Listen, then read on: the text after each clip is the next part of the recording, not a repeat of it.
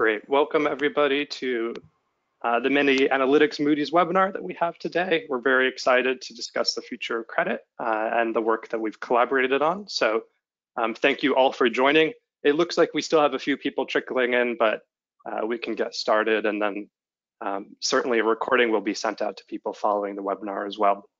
So I'm lucky enough to be joined by two great guests today. Sarah Sachs is a data scientist on the ESG team at Amenity. She is the project manager and natural language processing model developer for the custom solution that we've developed with Moody's to identify those material ESG credit risks.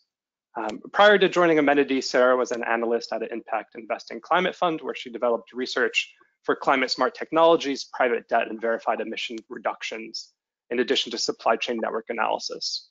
She holds a Master's of Science in Urban Informatics from the Center for Urban Studies and Science and Progress at NYU Tandon School of Engineering. And for Moody's, we have Matt Kuchak, who is a Assistant Vice President on the ESG team at Moody's Investor Services, where he advances the ratings agency's efforts to systematically and transparently incorporate ESG considerations into its ratings across the globe. He's one of the firm's leading experts on global sustainable debt markets and has authored many more papers than I could describe in a brief bio and introduction. He's a member of their ESG working group and is also a corporate social responsibility impact leader. He's a frequent speaker at many different conferences, so we're very lucky to have him on with us. Welcome to you both. My role today is a moderator for the discussion. I also, with Sarah, work on the ESG team at Amenity, and I think we have a great conversation planned. Throughout the conversation, if you have any questions, I'd encourage you to put them into the chat. You can send them to the organizers and panelists, and we'll work to incorporate those into the discussion that we have as we move along. And I'd sort of like to start maybe with some of the punchlines here, and then we can work our way back into a little bit of the nitty-gritty, if that sounds good to you, Sarah and Matt. So maybe, Matt, we can begin by discussing some of the conclusions of the report that Moody's authored. Sure. So thanks, Bennett. Thanks, Amenity, for having me, and thanks everyone for joining today. Appreciate you listening in.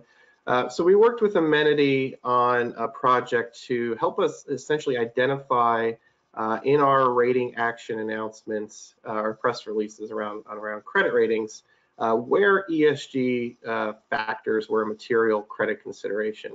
So we've got a very large set of press releases. It's nearly 8,000 press releases we published last year just for private sector entities. So it's a lot of work to manually sift through and look for ESG as part of our credit ratings. So we worked with Amenity to use their natural language processing software as a way to help us identify where ESG showed up. So we start with essentially, and Sarah knows much more about the details of this than me, but we start with a rule-based textual way of looking for ESG, and through countless iterations of human validation, we've really narrowed down the list to those where we believe ultimately that ESG was a material credit consideration. So around of our nearly 8,000 press releases for private sector entities, about 2,500 of those, so right around a third, ultimately cited ESG as one of the key material credit considerations. That's not necessarily to say that the rating action taken and announced by that press release was driven by the ESG factor, but in our overall assessment of the credit for that entity, we believe that ESG was a material consideration. So whether it's environmental, social, or governance, or potentially a combination or all three of those. Of that 2,500 PR press release list, about 88% of those had governance as one of the key factors cited. About a fifth of those looked at social considerations, and about 15% looked at environmental considerations. So not adding up to 100% because there could be multiple ESG considerations cited. And ultimately, I think this aligns with what we think, that we're talking about materiality of ESG today. Governance is widely material to our ratings and to our analysis. And social and environmental factors, today don't always have a material impact but we do think ultimately the materiality of environmental and social considerations will grow over time. Great, and we're certainly going to get into some of those weeds as the conversation progresses. I'm especially interested to hear some of your thoughts on the influence of the pandemic and amplifying some of those social considerations. So we'll definitely get there. But maybe Sarah, picking on what he was saying around some of the context you can provide on the model, can you give a high-level overview of some of the work that you did to take the Amenity ESG model and make it work for this project? Sure. So in order to extract these meaningful aspects of ESG, we started with these terms that Moody's identified as being material to their credit considerations. So using these terms almost as an indication that something is significantly lying underneath, we use the amenity model to almost create like a probability that something else nearby is also material to extract and classify. So we had about 20 unique classification, different essentially buckets for how we would identify environmental, social, and governance. Whether for the issuer being a private entity or a public entity, there were these unique differences in the contextual language that was being used to actually describe these risks. So through several layers of logic, we would use these terms to really understand the context of these terms in the greater meaning of that sentence, of that paragraph, and in the press release, as a really holistic understanding of what's being discussed and how it should be classified. And working with Moody's to really understand and be in the mindset of how they would measure these risks. So we use the amenity model almost to augment where we should start looking when we train this model, and then we use the Moody's specific logic to really understand where and how they would measure this type of risk. That's great context, and I think one of the things that we've certainly seen recently is that, and we'll get into this now actually, that ESG is, in many ways, it's sort of a new and at the same time not a new concept. It's an acronym that has referred to sustainability investing in many forms over the past decade. And one of the great things about natural language processing is that you can start looking over time to see how these analysts have been discussing these terms and even how that might have been changed more recently. So one of the things that I think is important to emphasize here is that Amenity isn't sort of creating any ESG extractions. These are things that the Moody's analysts had been writing about in many of their reports, and Moody's obviously has been on the forefront of incorporating sort of ESG into more of these rating decisions. So maybe on that note, Matt, you could give us a little bit of context on Moody's relationship to ESG and why it's been so important at the firm. Yeah, so I think it's a good segue, and when we talk about ESG, a lot of how we think about ESG is not necessarily new. I mean, governance is material to essentially every credit rating we've assigned over time, and where there have been environmental and social factors that have been material to credit, those have been part of our credit rating consideration, our analysis, and our research. What has changed has been, as you mentioned, kind of this classification of ESG as a group item, as a new standalone item. And we've had over the last few years significant increase in market demand for us to be much more systematic, transparent, and open about how ESG factors relate to our credit ratings and ultimately drive them. So I think we've taken, as a number of financial firms have, we've taken quite a journey over the last number of years to make ESG a more systematic part of what we do and explain where it's already part of our rating. So thinking back, I think the first one of the first major reports we put out was in 2015. What we call our environmental heat map, which is our first attempt at looking at all the sectors that we rate across the globe, something like 70 trillion of rated debt, 80 or so sectors, and really rank them based on their environmental exposure at the sector level. And that was put out before we had a formal ESG team. That we ultimately started in 2017. We had a volunteer network before that. Essentially, now we have a full-time dedicated ESG team since 2017. And we've had a number of different approaches to kind of walk through and explain to the market how ESG is in our credit ratings. So we've published what a cross-sector rating methodology that explains general principles for how ESG essentially manifests itself in our credit ratings. That's kind of the top level. As part of that, we've created, as Sarah referenced, a way of thinking about ESG through these different 20 or so subcategories across environmental, social, and governance.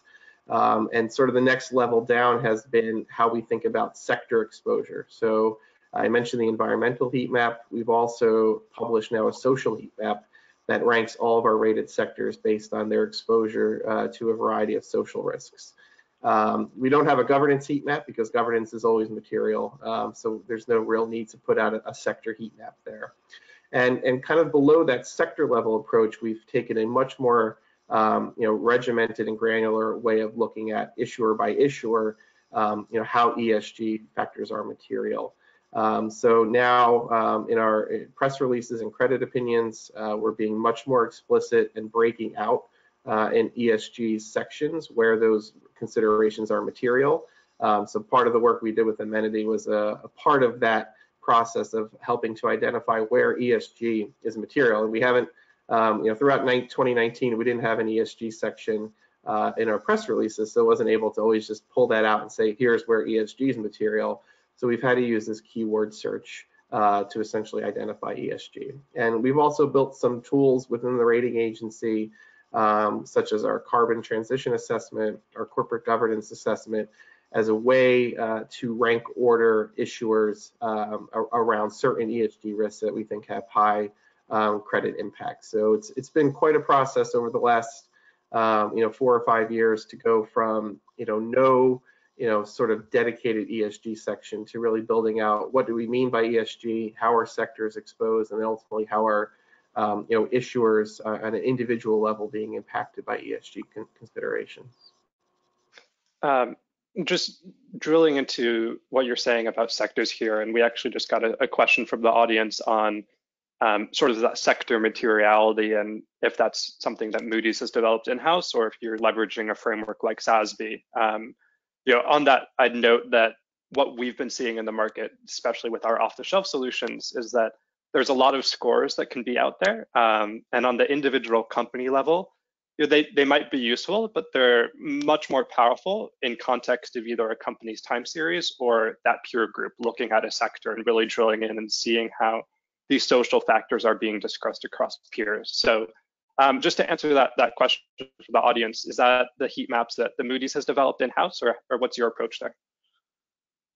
So I think it's a combination of things. So with the sector heat maps, essentially we identified for each of the various environmental and subcategories for each sector, what is their exposure. So on the environmental side, for example, we look at, for each sector, what is the exposure to carbon transition risk, what is the exposure to water risk, physical climate risk, and that was essentially a bottom-up approach where we went out to the rating analysts across the globe who are the experts in the sectors and know the material credit risks better than any one ESG analyst could. And we essentially go to them and say, for the sector, where are some of the key environmental and social exposures from a risk perspective? Trying to think about what's material to credit as we do that. And then we essentially ranked for each of those sectors, for each of the subcategories, and then an overall environmental and social approach, how the sectors were exposed. So that was kind of a bottom-up approach, leveraging the expertise of our roughly 1,300 analysts across the globe. For some of the individual scores across the specific risks, so we start with carbon transition risk because we already see for some sectors that is a material risk that is having impact on credit ratings today or in the near future for some sectors. So there we're talking about coal, oil and gas, utilities, airlines, those sort of very heavy carbon emitters. We're starting there as a way to say, how do we rank order these companies? It's a combination of kind of our in-house expertise around these entities alongside some third-party data providers that help us, get consistent global data ranking these companies. And then there's certain areas where I think the risks are emerging, and we've made some investments outside of Moody's, which now part of the Moody's family, to help us with those risks. So we've made majority acquisitions of Vigio Iris, which is a company in Paris that has nearly 2 decades of experience producing ESG scores, also sustainable bond assessments and linkages to the UN Sustainable Development Goals. And we also have a majority interest in 427, which is an outfit based in Berkeley, California, that focuses primarily on physical climate risk. And with both the physical climate side of 427, that's something that's an emerging risk that we're going to need to take closer looks at as physical risk becomes a larger issue going forward. And Vigio Iris has a special focus on social risk, and it's an area that where material we factored it in, but ultimately getting some more consistent data that we can apply and thinking about how we fit that into our credit research. We've seen some need to make those investments to help bolster our expertise in-house. That makes sense. And I think risks is sort of a very key word, especially as we discuss fixed income. A lot of what we're seeing is fixed income investors looking to help identify some of those tail end risks that may appear across their portfolio. And it's one of the places where you can really leverage more immediate data sets like natural language processing can create to flag some of those risks in real time before they might be incorporated into those traditional governance databases. And I think the thought process around risks is relatively advanced. I'm sort of interested to hear the flip side of that, some of the opportunities. Do you think that highlighting sort of some of the positive sentiment or positive implications a company might be exposed to around carbon transition gives companies a boost, or is it really sort of more focused on that negative right now? I mean, I think it's hard to generalize, but it's more likely that ESG considerations are going to have a negative impact. We think there's more downside risk with certain things. So if we think about physical climate risk, it's much easier to kind of point to some of the downsides that may occur over time as sea level rise, more frequent storms, increased drought conditions. It's much easier to point to some of the negatives that issuers are going to have to cope with than it is some of the positives. You mentioned carbon transition, and we've identified those sectors that are most exposed.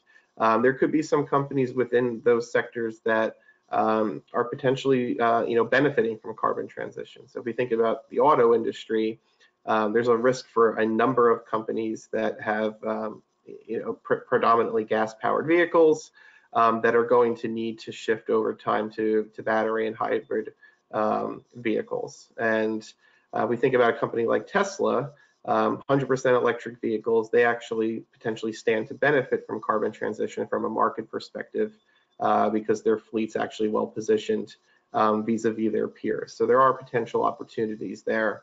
And when we talk about things like a heightened focus on corporate reputation, and how do corporates not only interact with their shareholders, but also with their employees, their customers, and broader society, companies that are able to clearly articulate and demonstrate that societal responsibility potentially have upside from a consumer demand perspective if they're able to attract customers who care about that. And as we have sort of buying power and investing power shifting to millennials, there is potential upside for companies that can kind of demonstrate their sustainability credentials. So it's not necessarily all downside risk around ESG. There are opportunities, but we have seen that there's a bit of a negative bias in terms of how it might manifest itself from a credit perspective.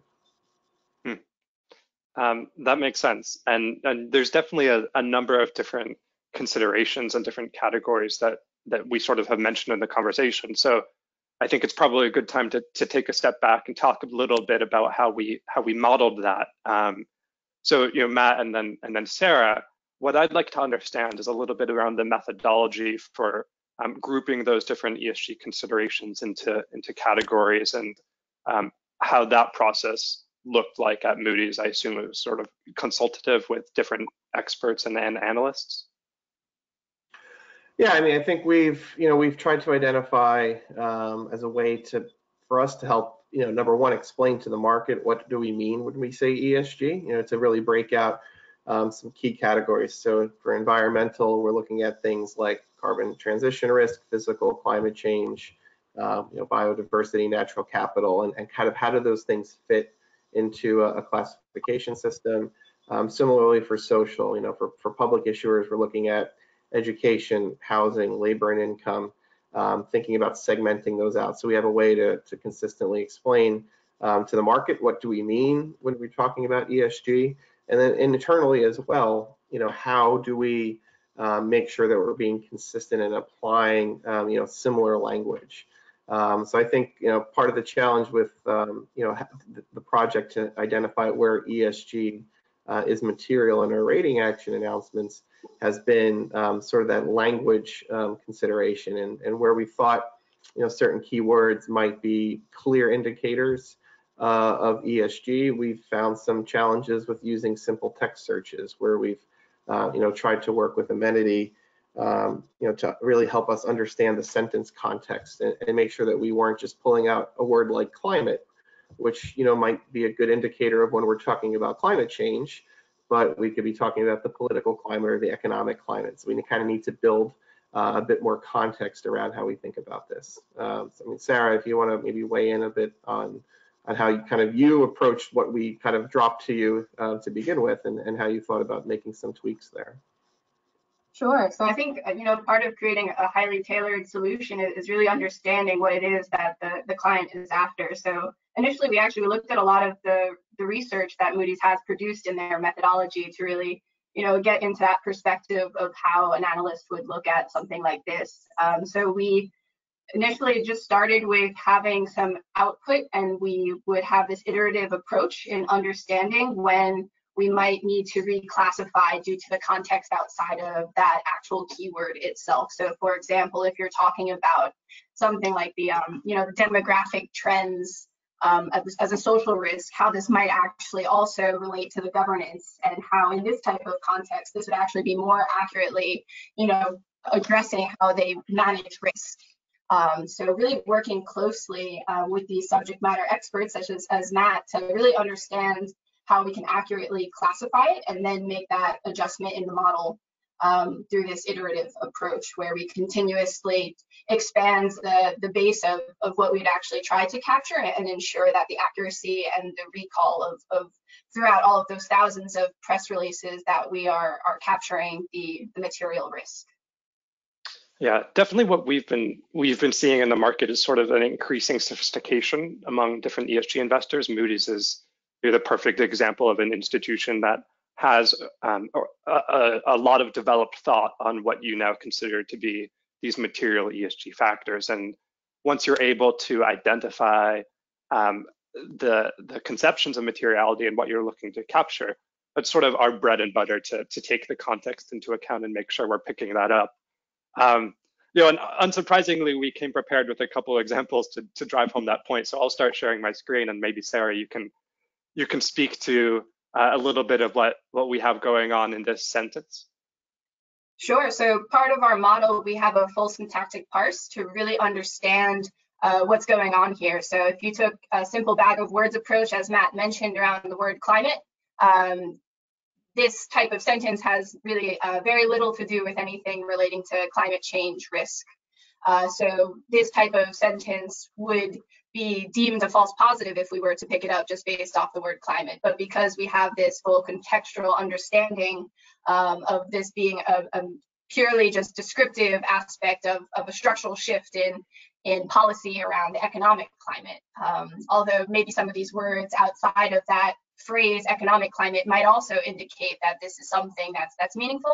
But because we have this really high ability to indicate what is actually being discussed, we were able to exclude this as something that would get extracted in the model itself.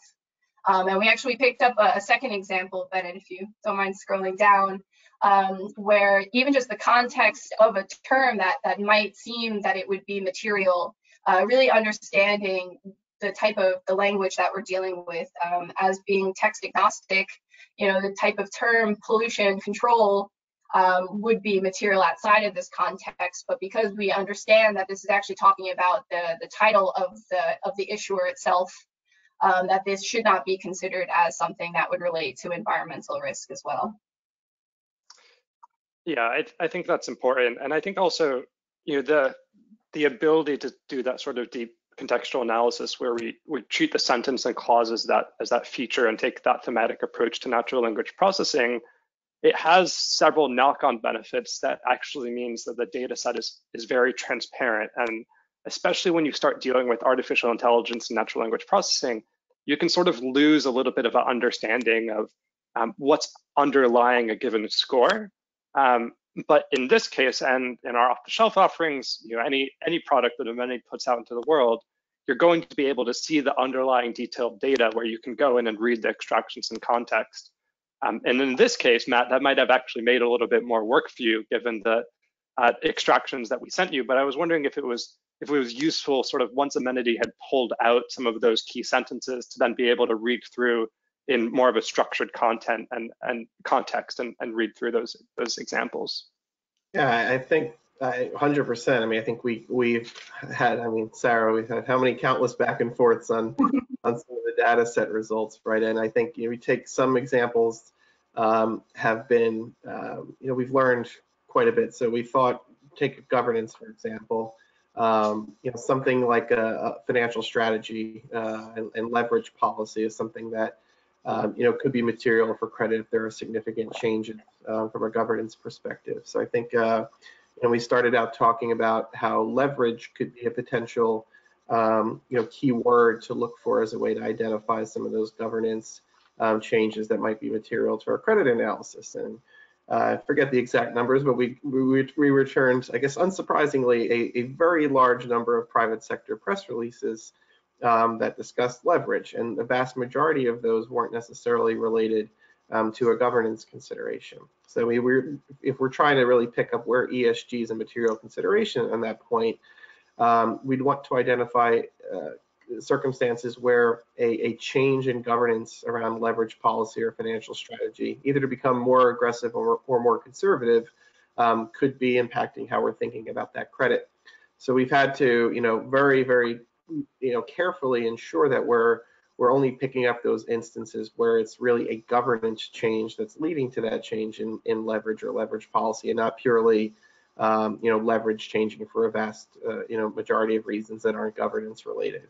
So I think through that back and forth process, kind of presenting our initial thoughts of what could be good keywords to help identify how analysts talked about this, seeing the results, seeing some of the, the potentially very high number of what we would say are false positives, and then fine-tuning the model to help us really identify those cases that we're trying to say, yes, this is truly a governance issue. It's been very helpful for us to have that back and forth and provide that nuance to the model that we could do if we were doing it manually, but it's hard to do in a systematic way with kind of simple text searches. Yep.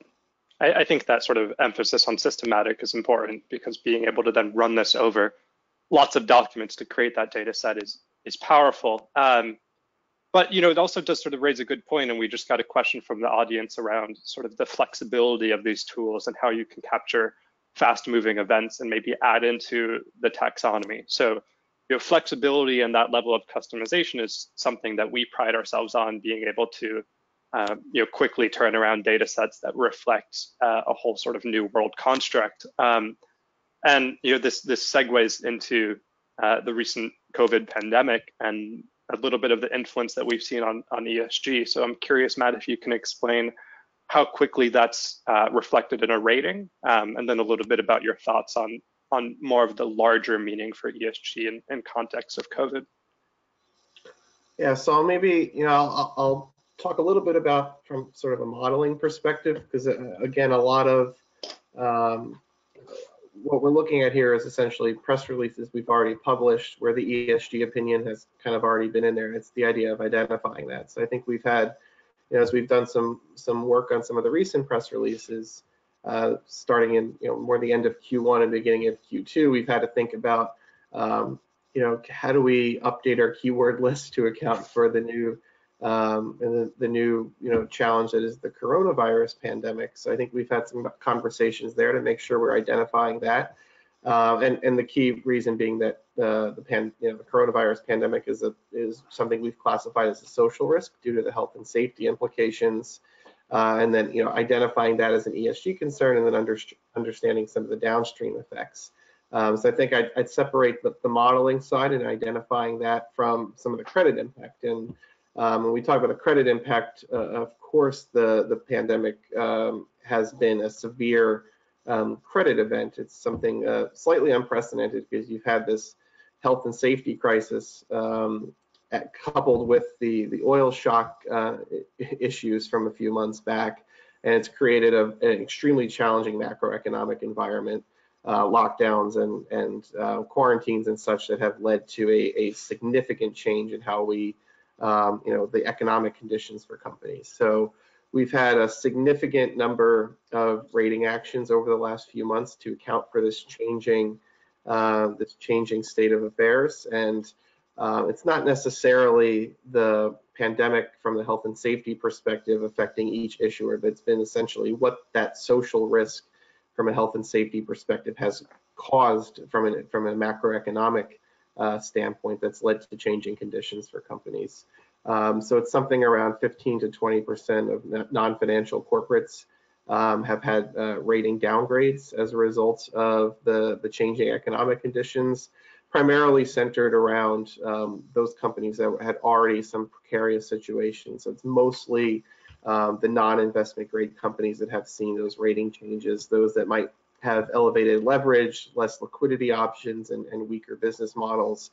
But it's something, very quickly we've had to mobilize our analysts across the globe to really assess this impact. So we've tried to identify which sectors might be most exposed, and then within those sectors, which issuers might be, most exposed from a credit perspective. So I think we've had, the credit side where we've seen significant change in credit conditions. And then, once we kind of establish that and write about it, how do we then identify where it's been this social risk that's driven some of this? So we've seen a huge spike in press releases and our credit research that reference ESG, because ultimately this all started with what we deem a social risk under our classification. Yeah, no, it's definitely something that we've also seen in the data, where social risks and social factors are becoming much more discussed, even to the point where we just did an analysis of earnings calls, ran our ESG model, and looked at how, for the first time in this recent quarter, the social dimension had outpaced both environmental and governance as the most talked about factor, really driven by workplace safety concerns, some corporate philanthropy as well that had significant upticks in response to COVID. And one of those interesting findings in line with that analysis was that it wasn't just a increase in social, it actually traded off on a conversation around environmental and governance issues. So we saw a decrease in the amount of focus that companies were putting on some of the work they'd been doing in clean tech or other environmental regulations. Moving forward, Matt, do you think that's more of a blip where we've sort of seen this increased focus on social and then it'll sort of round out, or do you think that might be more persistent moving forward?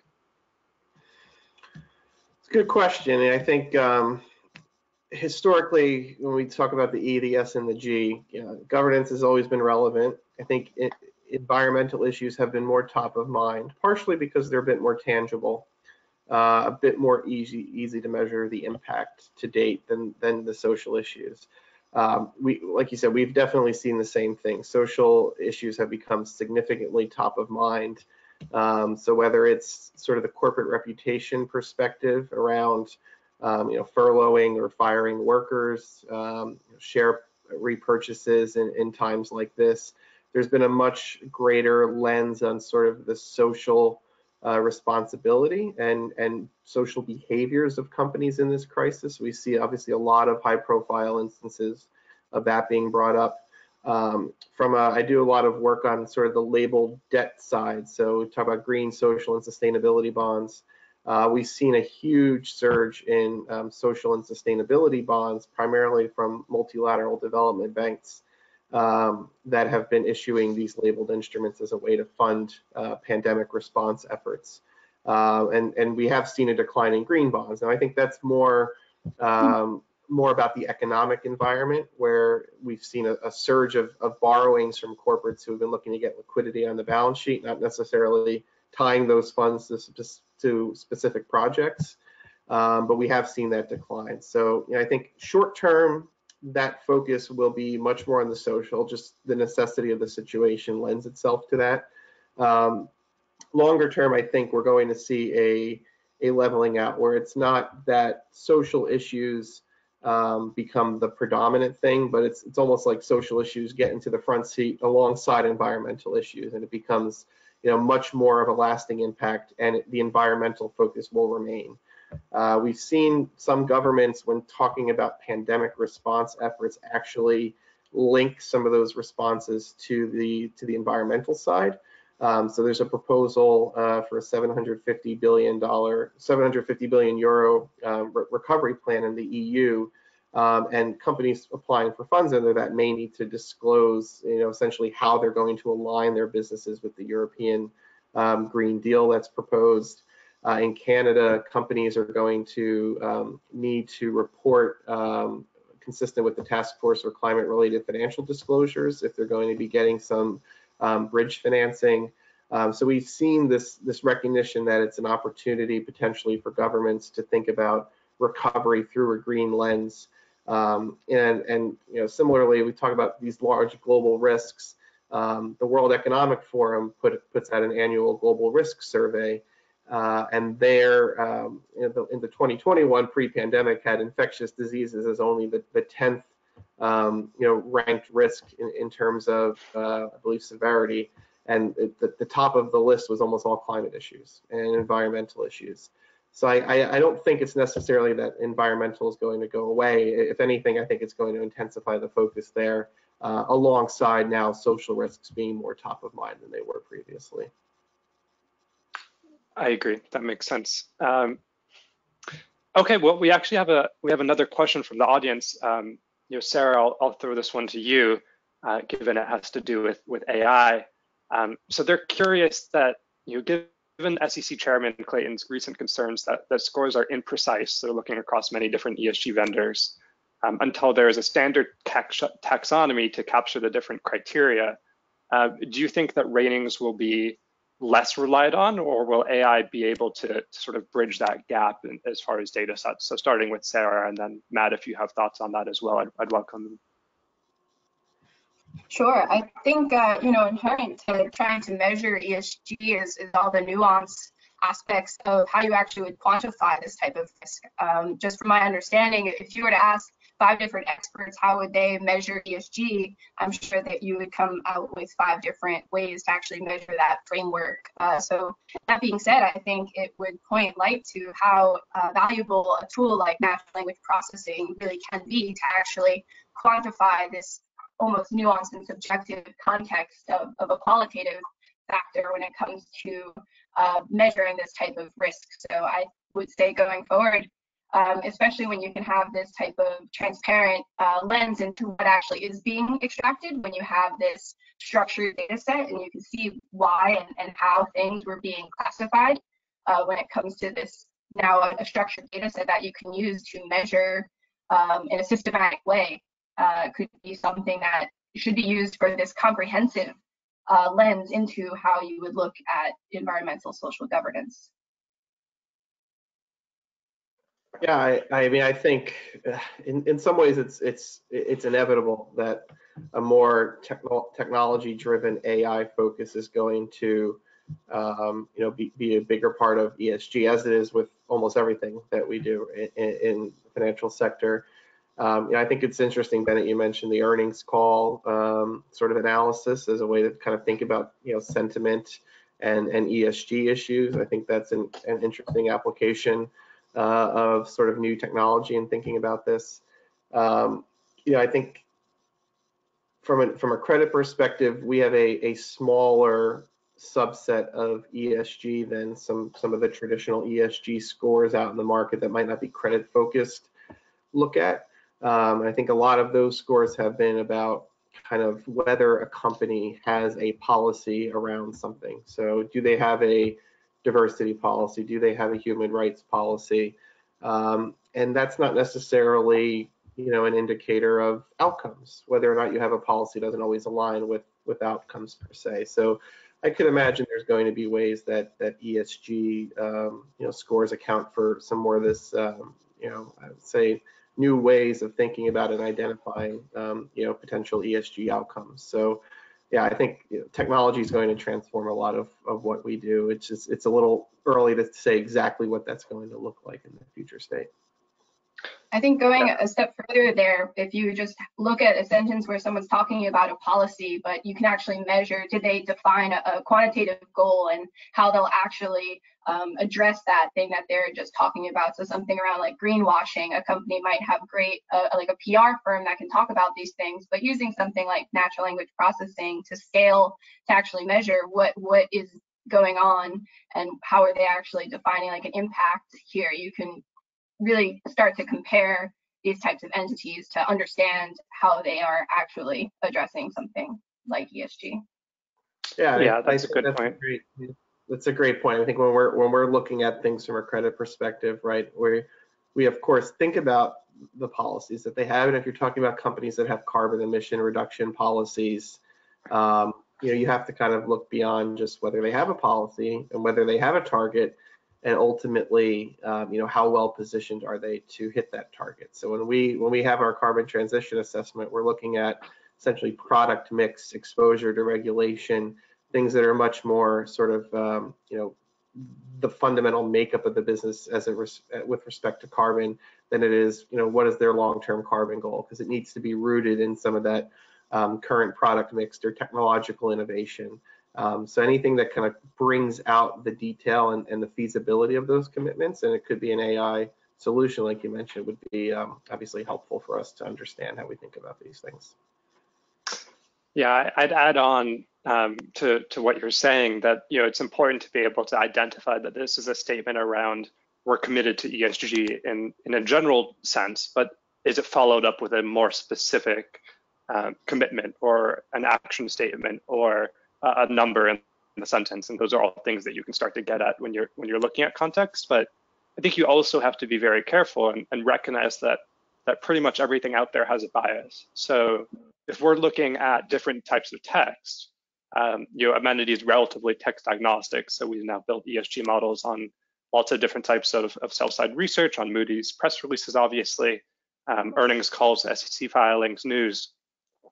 Looking at the difference in sentiment maybe between a company's press releases and third-party media, or how focused are they on these ESG issues and talking about them in earnings calls. And we are seeing an increased focus on making some commitments and talking about these issues in both more formal company channels as well as an increase in third-party media that's looking to hold them accountable. So as long as you're cognizant of what the underlying data is, and the solution that you're leveraging as far as AI is at least transparent into how a score is created and can give you some context into that underlying information. I think that there's an opportunity to sort of lean into some of the variety of different ways to conceive ESG and try and find some opportunities and arbitrage in that different sets of data that are out there. It'll be tough to standardize, but we'll have to wait and see, as I think Matt said, what the future holds. So on that note, maybe we can actually get into a little bit as we go into our last 10 minutes here, a little bit of a conversation of what we think about that future. So, Matt, what do you think the future of ESG reporting looks like at Moody's? Is it going to increase importance? It seems like the answer might be yes, based off of everything that we've discussed so far. Yeah, I think we expect that ESG issues will intensify from a credit materiality standpoint. So there's obviously some things that have been already part of the story. Others will gradually grow with importance. So in some ways, carbon transition risk, is here, but it's also going to accelerate and change for different sectors, different regions. Physical climate risk, obviously, we've seen some increase in temperatures and an increase in difficult environmental outcomes. That's likely to intensify over time as well. Similarly with social risks, I think there's, as we've talked about with the pandemic experience, there will be an intensifying focus on social considerations. More and more companies are shifting from this sense of shareholder primacy to needing to deal with stakeholders across the spectrum, whether it's their employees, their customers, their governments, their regulators, or broader society. I think that's going to intensify over time. And we've seen a huge shift in focus from the investor community to integrate ESG in their processes more. So whether that's using ESG as a credit research tool as part of their process, or building out dedicated ESG funds, whether it's only investing in green bonds or only investing in companies that meet a certain ESG threshold, those products are going to be growing in number, which just leads to the importance for companies to focus on these issues. So from our perspective, this is only going to increase in terms of how the financial sector is thinking about it, but also from a credit materiality standpoint. So from our perspective, we're going to look to continue to find ways to be much more systematic and transparent about how we're thinking about ESG. So I'd say we're still, we've come a long way, but we're still, still evolving that approach and looking to respond to market demand to be more transparent. So such as the project we worked on here of kind of identifying where ESG has been material, I think we'll continue to look for ways to identify that, and then provide greater granularity and focus on some of the emerging risks with the tools that we build over time. That makes a lot of sense. Focusing on the transparency, one of the interesting things that we were actually discussing prior to this call was one of the unexpected benefits of some of the work that we had done, being able to identify some of the language that different Moody's analysts have been using, and the variety of language used to describe some of these concepts. Can you maybe discuss that just a little? Yeah, I mean, I think it's interesting when we kind of look at all these press releases lined up and kind of say, if we're just looking at one specific ESG consideration, we can describe that using a lot of different words that are synonyms for one another, but are slightly different. So I think where we see examples of potentially harmonizing some of the language, just to be make sure we're being consistent, we'll look to bring that in. And I think ultimately our goal is to make sure that as with our credit ratings mean the same thing across the globe and across sectors. We just need to, as much as we can, transparently and consistently explain risks in a similar way. So I don't think we have wide divergences in how we do that. But where we find ways that we can just make sure we're being careful about word choice and being consistent in our press releases, we'll certainly look to do that. And I think we were able to find some of those examples through this process. Yeah, agreed. Sarah, do you have any thoughts? I think that Matt's point there sort of speaks to a lot of what we've been discussing around the benefits of having that underlying data, but also sort of some of the tricky parts of dealing with text, because you can sort of get at the same concept a variety of different ways. So where do you see natural language processing and, to the question asked prior, AI sort of growing in order to continue to bridge some of those gaps? Yeah, I think echoing off some of the points we've been discussing, but a little bit differently, I see two sides of the same coin for ESG. You kind of have the impact side and you have the risk side. And I'd say, ESG is an inherent risk in business operations, and really being able to actually quantify it using natural language processing, I think is a pretty powerful approach when it comes to comparing these different types of processes and risk management strategies.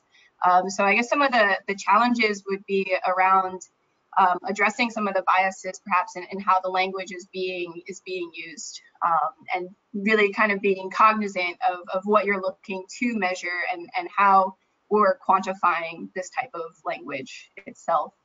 But it's been kind of very interesting to really understand this type of perspective from Moody's, where this language, whenever I'm reading now, even just the news, you know, it comes to mind some of the different topics that would come to light, where we would perhaps classify just in the news right now about these different, you know, social risks around labor and income as we're reading the news. So I'm just curious when it comes to how we can apply these types of models on different types of documents to really be able to, you know, augment this type of ability to measure something so nuanced and subjective. Yep. No, I agree. I think there's a lot of potential to build really interesting data sets. You know, I think the example that fed into this report is, you know, the sort of quintessential example of how you can leverage a technology like ours to, you know, make some iterations on a you know, model that we've developed to really get it to fit that you know, sophisticated idea of what ESG means to you at Moody's, and look at it on several different document types. So I think there's a lot of room there to continue to explore, and, you know, it's sort of limited by the ideas and the text that's out there. So, you know, from our side at Amenity, if anybody on the webinar, you know, certainly wants to learn more about this project, about our ESG capabilities, whether that's off the shelf or more in the custom category, definitely invite you to reach out. And then Matt, I know that, you know, for people that are looking to the credit rating agencies for some of that thought leadership on ESG, Moody's has a number of things in the pipeline and a website, I believe, where we can go to read more. Yeah, we have what we call our ESG and Climate Hub. It's at esg.moodys.io. And it's a good summary of a lot of the different initiatives we have on ESG and climate risk. There's some of our research up there. There's some of the research from our affiliates, Vigeo Eiris and 427. So I think it's a good summary. It's only a small fraction of the work we've done, and everything today seems to be ESG with the coronavirus effects. I think that's a good starting place, and, you know, I'm happy to you know, talk to anyone who wants to know a little bit more about some of our research and some of the initiatives that we have underway. Great. Well, I think that's a good place to wrap up the conversation. You know, I thank you both for your thoughts. I thought it was really interesting. I appreciated the questions from the audience. You know, unsurprisingly, sort of right on point with what we were expecting and hoping for. So yeah, you know, I think if anyone has any closing thoughts, Sarah, Matt, we can wrap this up. No, I think we covered a lot today. I think we did as well. Okay, great. Well, thank you again, everyone, for joining, and look forward to future conversations with Amenity's work and with Moody's work in this, you know, increasingly important space. Great. Thank you both. Thanks, everyone.